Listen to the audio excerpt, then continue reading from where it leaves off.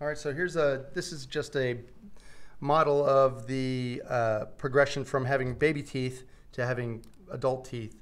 And over here, if you count these, you can see that there are 1, 2, 3, 4, 5 on each side, top and bottom, so 20 total that would be. You can also see that above here, you can see that there's some of the adult teeth coming in.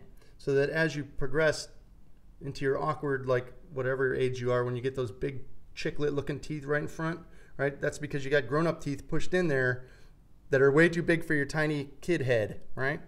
And then if you just fast forward to this guy over here, whoop, get out of the way, other guy. Oh.